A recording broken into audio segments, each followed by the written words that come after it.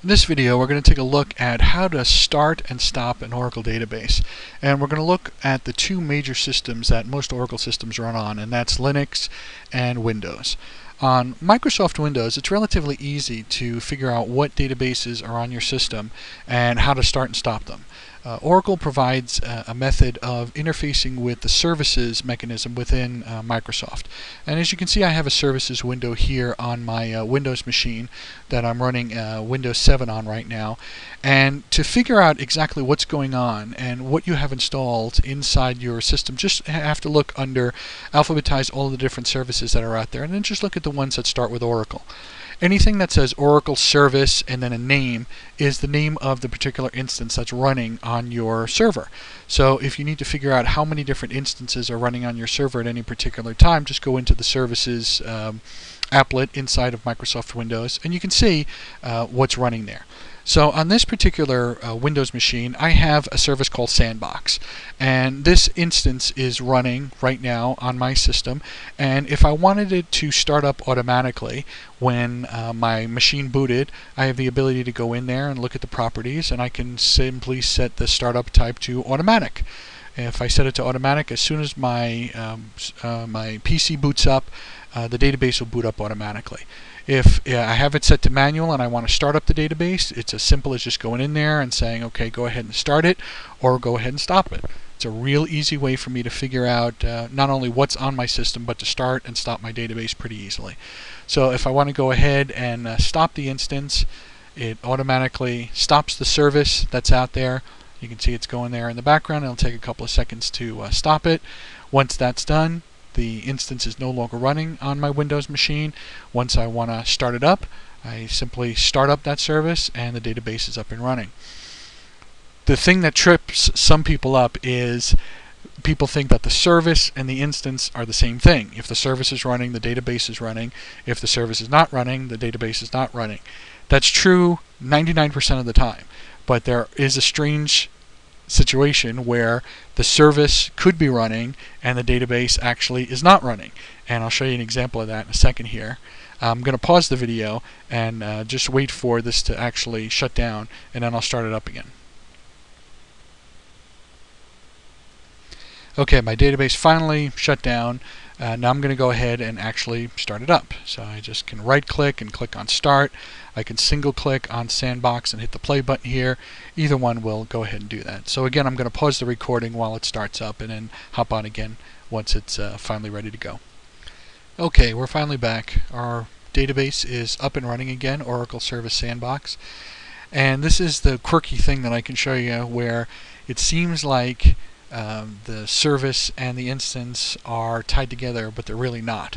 So the service is up and running, so the database is up and running, right? So I should be able to do something like select sysdate from dual, and you can see, oh, I have to connect again because I shut down the database. So I'm going to just connect again and then do a select sysdate from dual, and everything is fine there.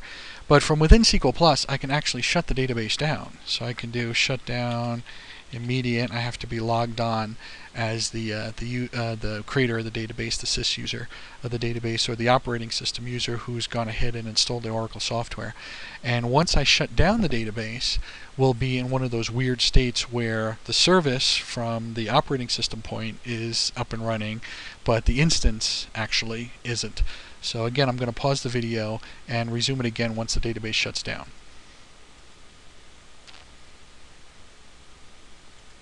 So as you can see, I've successfully shut down my database. So this is the weird circumstance where the service is still up and running. If I refresh this, at the operating system level, you can see Oracle Service Sandbox is still up and running, but the database itself actually isn't. So it could give you one of those confusing things where when you try to connect to a database, it says, hey, I'm connected to an idle instance. How can it be idle? It's up and running. Well, the service is up and running, but the actual database isn't. So if I want to run my database, I can do startup. Now again, 99% of the time you can use the the Microsoft Windows Services application to go in here and start up or shut down your database. And that's probably how you'll do it 99% of the time. But every now and then you'll have that weird thing. Linux, Unix, a little more complicated. I'm going to hop into my virtual machine here. And you can see that I'm running Oracle Enterprise Linux 5.5, and I have it inside of a virtual machine, and I also have an Oracle database installed in this Linux environment. It's not as easy as figuring out, okay, what's running or what's been installed, what instances are up and running inside my Linux machine as it is on Windows. On Windows, you just go to the service panel and it's right there. How do I figure out what's been installed inside of my Linux machine? So I'm going to open up a terminal here, and terminal window pops up, and I'm logged in as root. What I want to do is I want to get as the user who's installed my Oracle software, which is the Oracle user in this particular box. So how do I figure out what in the world is installed on this machine? In Linux and Unix, there's a file out there called Oratab, and Oratab keeps track of all of the Oracle instances that have been installed on your particular server. Most places it's in the etc directory. So if I look at etc, and I can use the cat command to just show the output of a text file to the screen. If I go to etc Oratab, I'll see all this information on my screen. So that's exactly what the Oratab file looks like. Everything with a pound sign here at the beginning is just a comment. And you can see that I have one instance installed on this machine. It's called SNDBox. It's a little different. It's not called Sandbox. It's called SNDBox. There's a colon which separates the fields. The second field that's available here is where the Oracle Home software is actually installed, Oracle DB 11.2.0 DB Home 1. That's where the database software is installed. And the third field here says, should the database start up automatically when the server boots or reboots or does anything. It's not as easy as turning this to a Y and everything just starts up automatically. There's other things that you have to do, but the first step is to turn that into a Y, and I'm going to have another video that goes through all of the steps that you have to do to automatically start up your database. So just remember that even though in the comments here it says the third field, that's misspelled there, third field indicates to the DB Start utility that the database should, Y, or should not N be brought up at system boot time. It's not as easy as just turning that to Y and saying, okay, everything's great, reboot my server, hey, my database didn't start, what in the world's going on? Seeing if the database is up and running is also a little bit of a challenge in Linux. It's not as easy as Windows, where you just look at the service and you can see it up and running there. The easiest way to do it, and this is one of those arcane Unix commands that you'll have to get used to if you're going to be working with Oracle databases on a Linux or Unix server, there's a command called ps-ef, and ps-ef will show you all of the different processes that are out there. There's thousands of processes that run on a typical Unix system. So what we want to do is we want to limit what comes back to the screen to just show us our Oracle stuff. So the pipe command is that vertical bar that goes up and down. And then the grep command says just look for these particular values. And all of the Oracle processes that are out there on a Linux machine start with ORA_. So a real easy way to go out there and take a look and see what's up and running inside your database is to, inside your server, is to do this ps-ef and then pipe it to a grep command and look for ORA. Nothing's running on my machine. The only thing that the ps command was able to find was the actual grep command with the ORA. If the database was actually up and running, we would see all of the different processes that are associated with Oracle at the Linux level.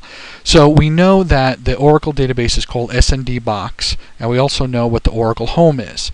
So we have to set something called an environment variable that will point Oracle to the right direction to make sure that we have all of those different pieces of information. So I have that set up automatically as part of my login, and I'm going to have another video on Linux tips and tricks for you to set this up. But again, if we look at the env command, it'll show all of the different environment variables that have been defined for us. And because there's so many different ones out there, we don't want to scroll off the screen and have to find everything. We can do the same thing that we did with the ps command and pipe the output to the grep command and just look for stuff that that has the word Oracle in it. Unix is case sensitive, so unlike Windows where you can hop around in different directories and it doesn't really care about case too much, or Linux and Unix is very case sensitive, so you have to make sure that you're looking at all of the things properly. So if I do this, I can see that for my Oracle user I have these two environment variables set. I have the Oracle SID, system identifier, set to SND box, and my Oracle Home is already set. I've also done a couple of other things to make sure that my path is set up correctly so that I can find everything. So one of the first things that we usually do when we're going to start up a database and make sure everything is working on is the listener. The listener makes sure that we can talk back and forth to the database. So LSNRCTL is the listener control program, and if I can get the status of that and say, hey, are you up and running, what's going on? So it's connecting to Linux and says, nope, no listener running. So you know what, I want to start it. So I'm going to start up my listener. And it says to please wait a second as it starts all of the different processes in the background. And then the next thing I'm going to do once the listener is up and running is I'm going to go into SQL+, and just like when I did it before in the Windows version, it's going to say, hey, you're connected to an idle instance. Nothing's up and running. I'm going to start up my database, and then I can check all the processes to make sure that it's actually up and running. So everything started up with the listener, so then I go into SQL+, and based on what my Oracle SID environment variable is set to, it's going to try to connect to that particular database. So my Oracle SID from up here, if I can find it, and what did I do with it? Is it lower? Is set to SND box. So it's going to try to connect to those memory processes associated with SND box. And obviously, since none of those are running, it's going to come back and say, hey, it's an idle instance, nothing's up and running. So once it does that, I'm going to type the startup command, connect it to an idle instance. I'm going to type startup, and Oracle should go through the process of starting up my instance. Again, I'm going to pause the video and come back when all of this is done. Alright, looks like my Oracle instance is up and running. Didn't get any error messages. Looks like I was able to start up okay. So again, if I think everything is okay, and I want to hop in now, take a look at that PS command again, I should see all of the processes that go behind the scenes that show my database up and running. There they all are. And you can see Oracle starts a lot of processes there in the background. Sandbox, SMON, Sandbox, LogWriter, Sandbox, Database Writer, Sandbox. These are all of the different processes that are associated with my Sandbox instance. So everything seems like it's up and running. We should be able to go. Let's connect in SQL+. And see if in fact the database is doing okay. We can do a select. Let's see, table name from user tables. And just taking a second here for SQL+ to actually get started. Unfortunately, my machine is running a little low on memory, so it should execute that. And there's all my table names that are associated with this particular schema that I'm logged into. So it looks like everything's up and running. So in this video, we took a look at finding out, both on a Windows and a Linux system, okay, what instances do I have up and running, and how do I start everything up and make sure that it's running.